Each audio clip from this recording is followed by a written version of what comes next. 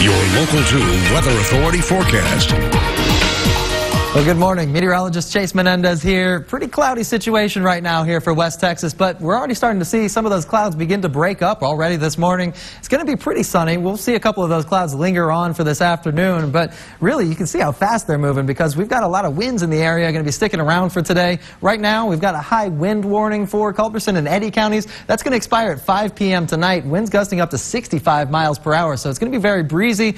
Also, that dry air that we saw last week hanging around, you can see outlined in this pink is a fire weather warning that's going to go into effect tomorrow. So we're not seeing that today, but we do have that fire weather watch again beginning tomorrow as well, and that's going to be for all of our counties here in West Texas. It's going to expire tomorrow night at 7 p.m., but again, not taking effect until tomorrow. The conditions that are leading to that are beginning to set up today, namely those high winds and those dry air sticking around for today. So wind speeds right now actually pretty moderate, 14 miles an hour here in Odessa Midland. I'm sorry, Guadalupe Pass, 7 miles an hour here in Odessa Midland, but by the afternoon hours, we're going to see those jump up into the 20s, the teens, 24 out there for Guadalupe Pass, 19 here for Odessa Midland, and they're actually going to increase on through the evening hours until the sun goes down. We're going to see them pretty much jump up, but after the sun does go down by 8 p.m., about 6 miles an hour is what we'll see there. And notice the direction of the winds coming from the north. That means it's going to allow us to cool off a little bit coming up in the next couple of days, but for now it's just going to be very dry, very breezy. These relative humidity numbers